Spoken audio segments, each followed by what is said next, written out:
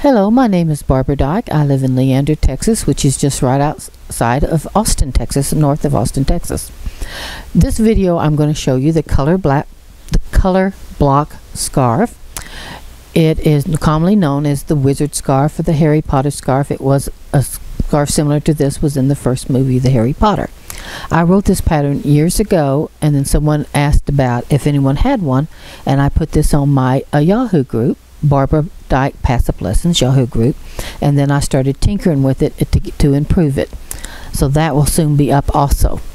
Now this first scarf was knitted the original pattern, and that is with the every 70 rows you change the colors, and the rest of them were knitted with every 80 rows to get a larger size. I do include an Excel spreadsheet telling you when to change your colors. Now this yarn I am using here is Charlene Schaefer's yarn. It's Tam 3 plies.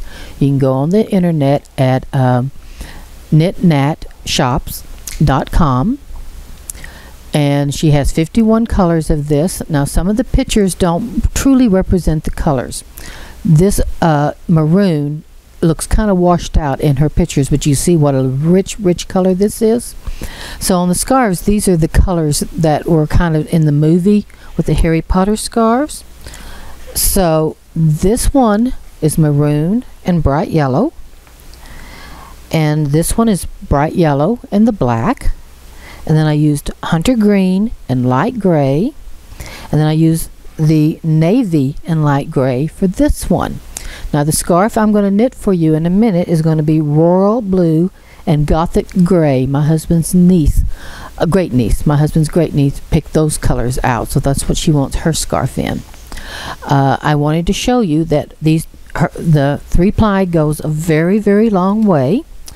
I'm going to move these right now, and I wanted to show you about how far the yarn goes. So also on my Yahoo group is a seamless hat, which I put out. And now this scarf here is not quite finished. I haven't taken care of the ends yet. So, but what you need is, if you're looking at this second color goes a very long way. So I could get 4 full scarves and 4 full hats out of in the color block right there on the green one. And this is how much yarn I had left over on these 3 colors. So it goes a long ways. So, and her yarn is like $18.95, I think it was. $18.95 for a thing of yarn, and then plus shipping. So for this amount of yarn, I got all the green and all the navy and all the gray you see, and I still have a little left over for scrap yarns to use to do some scrapping stuff. Now on this color block scarf we're going to start knitting. I gave you the wrong color. We're using the royal blue and the gothic gold. I think I accidentally said gray instead of gold. So it's the royal blue and gothic gold is what we're using. So we're going to bring up, start off, we're going to bring up 25 needles on the left side of the bed, and we're going to bring up 26 needles on the right side. So we got 25 to the left and 26 to the right. We're going to put our racking handle up in the 12 o'clock position so that we can match up our needles to make sure we do have all the correct needles in work on the back bed and front bed. So see, my last end, point to point and point to point. Now I'm going to put a racking handle back into the 6 o'clock position. Okay, we got our lock set on stitch size 4.5 on both the front and the back, and we got it on both the front and the back, and we're going to pick up our color number 1, which for this scarf is the royal blue. We're going to knit 1 roll across, and if you're wanting to use your E6000 electronics, it is cast on 2, and it is knit technique 107. So if you want to use that, you can, but we're not today. Okay, we're going to put in our cast on comb. I always use my cast on combs because I tend to be kind of forgetful. and this has saved my bacon more than once. So I'm going to go ahead and put on my cast on cone. Now you notice that there's no strippers in the machine, because your cast on cone could mess up your stripper, so we don't have any strippers in. We're going to bump it up 3 clicks, 1, 2, 3 to 5 1/4, then another click, 1, 2, 3 to 5 1/4, and then CX and CX. We're going to knit 2 rows. Now we're going to go up another 3 clicks, 1, 2, 3 to 6, stitch size 6, then 1, 2, 3, that gives us stitch size 6 here, then in and in, and 1 row, and that completes our cast on.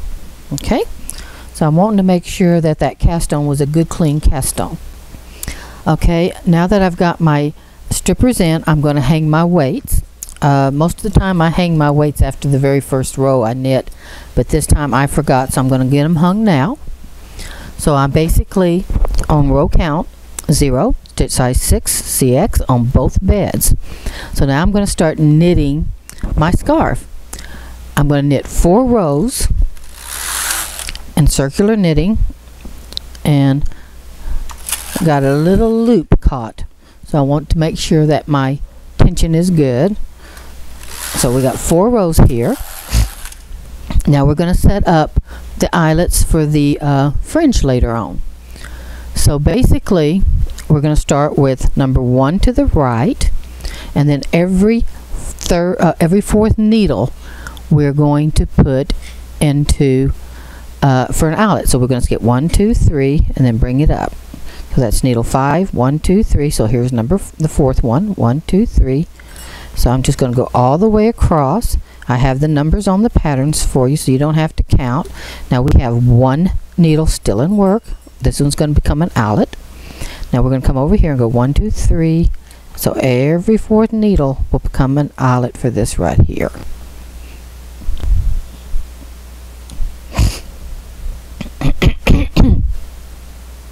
And again, we have an extra needle. Now we're also going to do this on the back bed. But what you want is you want your eyelets, you want your thread to move in, most especially on these ends. We don't want to move that over to here. So we're going to move that, and you're going to leave the needle in work. So we're going to go ahead and we're going to move them over. So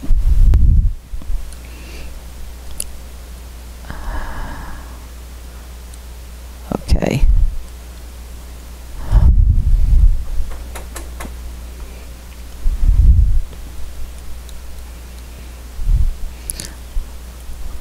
So we're just moving them over. We're going to get over to this one,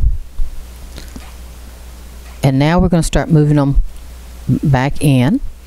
And there's one thing I told you, I'm forgetful, so I hope y'all forgive me. I forgot to put my racking handle back up in the 12 o'clock position. I've only knitted 4 rows, so it's not going to be a major catastrophe that I didn't start off and have that in there. So now basically I'm emptying the same needles on the back bed as I did on the front bed. So it's a little harder on the back bed because I'm trying to make sure I don't so it's this one right here, and it's this one. I'm trying to make sure I don't block your view. That's that one. That's that one.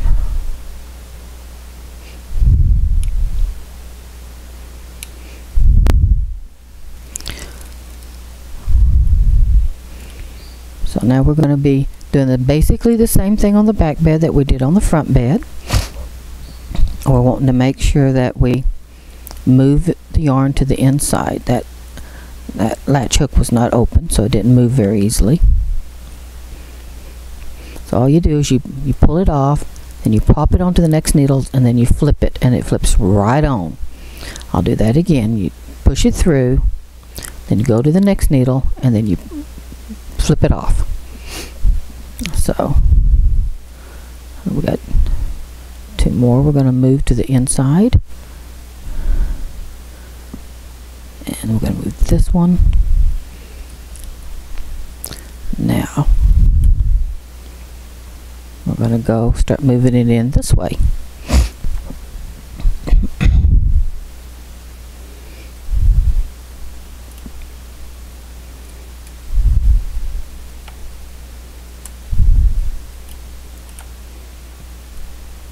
That latch hook's not open.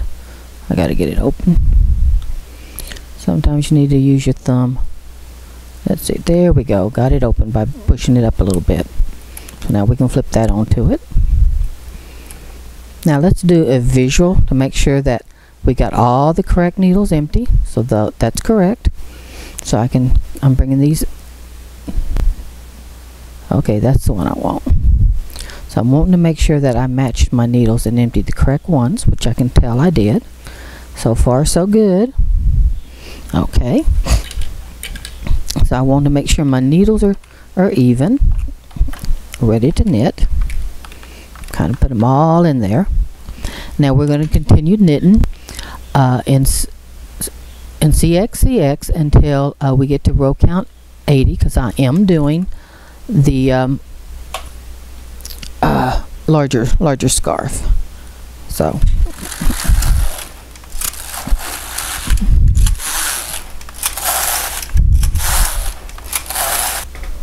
okay, I have stopped at row count 70 to show you a little trick that I do.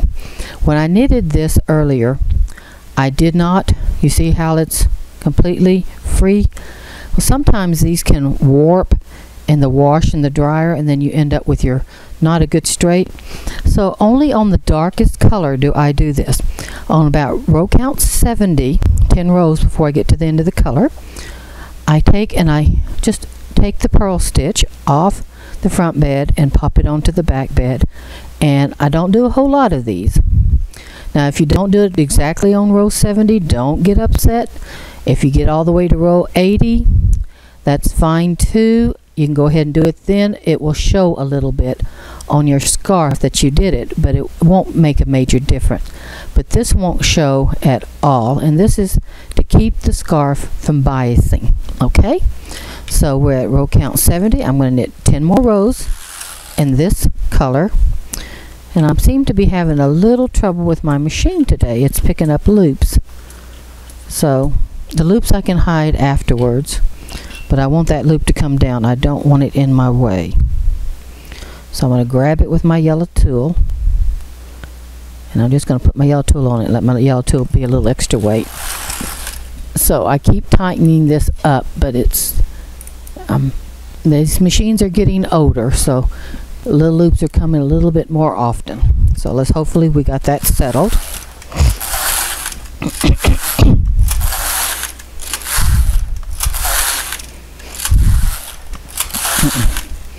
Okay, we're at row count 80, so now I'm going to change over to color 2.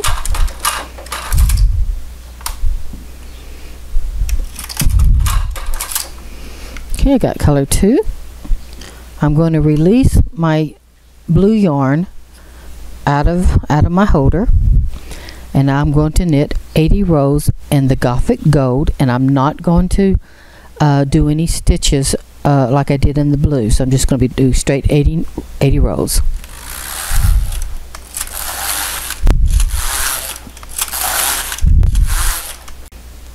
I knitted about, well, I'm at row count 107, but after telling you about pulling down your yarn, I forgot to.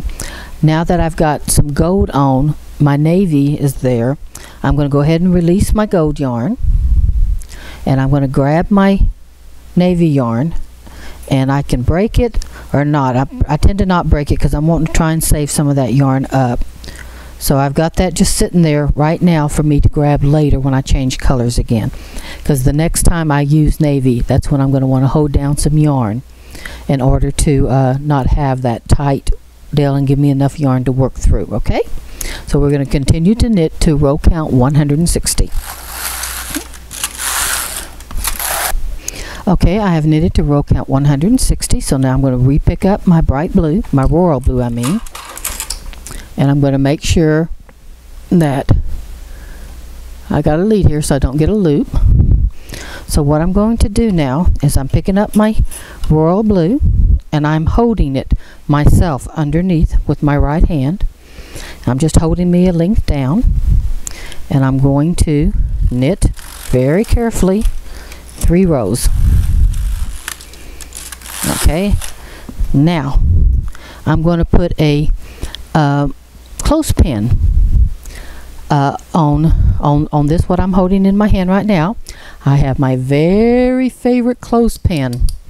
It was a gift, so I can't tell you where I got it from, but I love this clothespin as a weight.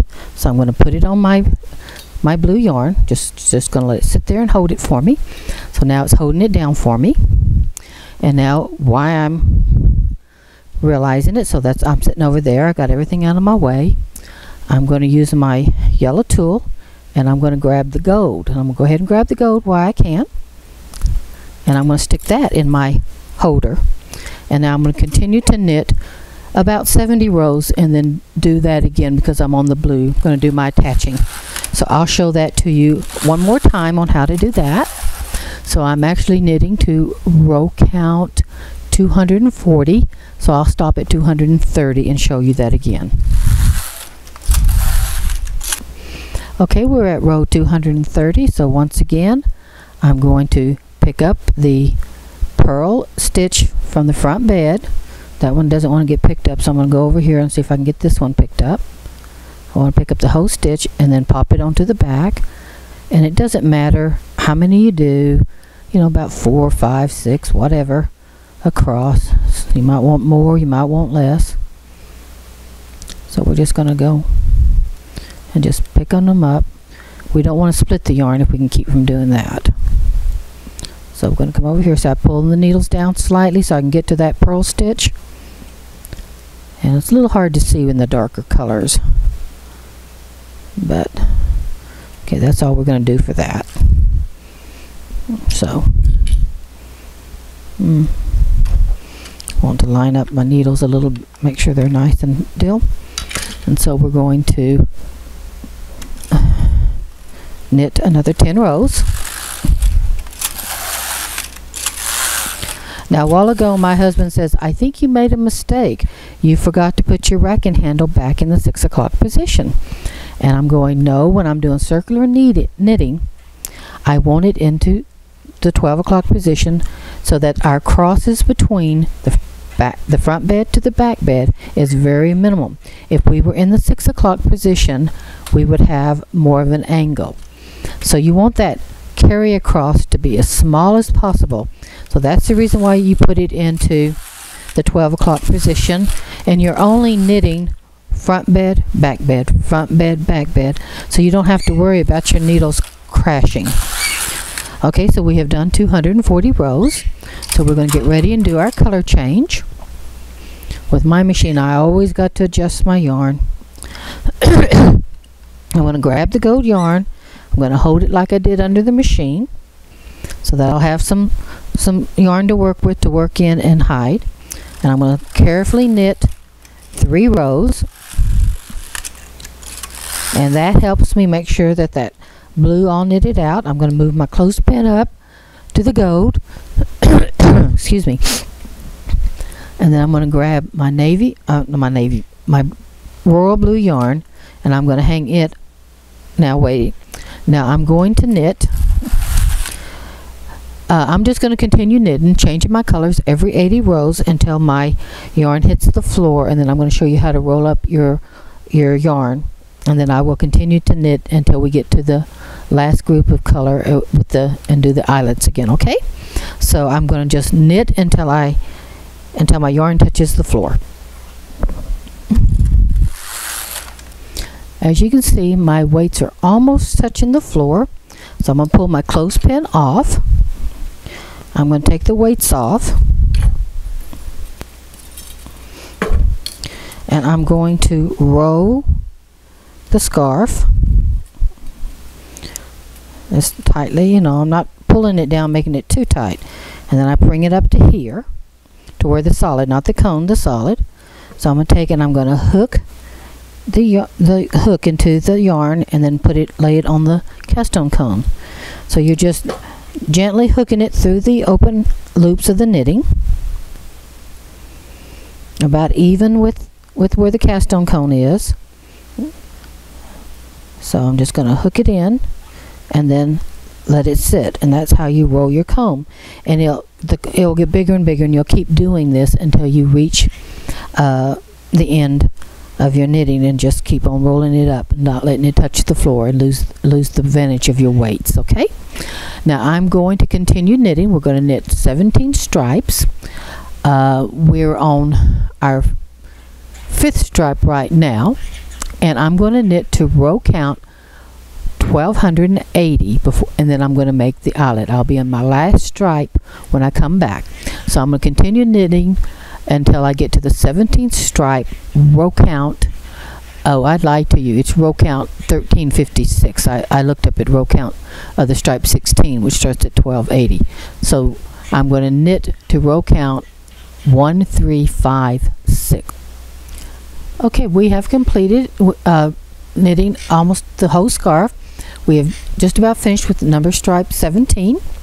We're at row count 1356. Now, of course, our row counter only says 356, but we can add 1,000, and we're going to set it up to do the eyelets. So again, we're going to take the number 1 on the right, we're going to bring it up, and then we're going to go every 4th one after that.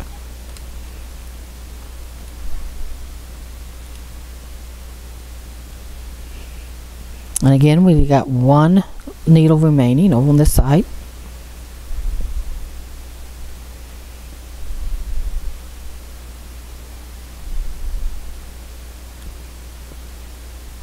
Okay, now another way you can do your eyelets that might make it a little bit easier is you're going to take this one and go in like we do, because we want to head towards the center, and then see how this is out of work. Immediately go grab this back stitch and move it over. So whichever method is easiest for you. So I like this method a little bit better than the other one, because I feel like there's less room for mistakes.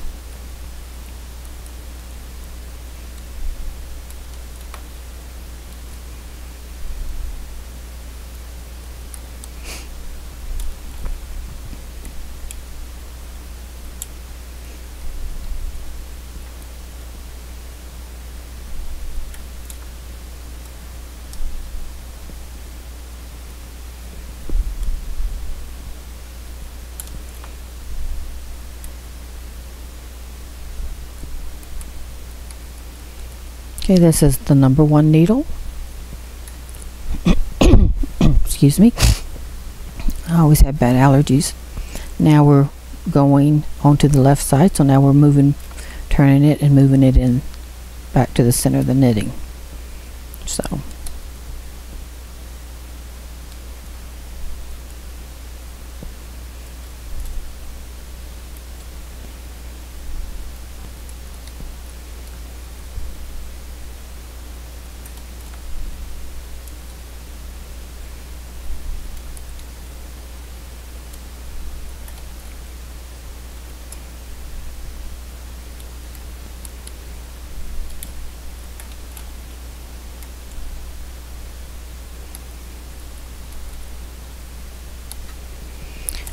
now we're going to knit our last 4 rows, and then we're going to cast off.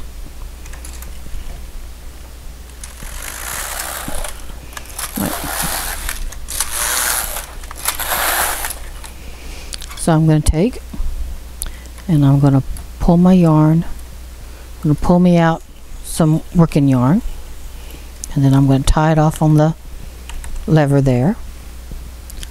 So I'm going to use my double eye bobbin, and if you don't have if you're short on these, you can also get this from Charlene Schaefer on her website. So she's primarily a brother dealership, but she's got good yarn, and these double-eyed bobbins will fit any machine. I think she has a bulky size too. I think I treated myself to a bulky double eyeball on the last yarn order I did. And so next time I order some yarn, I think I'm going to treat myself to a couple more of the standard gauge. It's so nice to be able to find some tools when you need them. So I'm just moving all the stitches from the back bed to the front bed.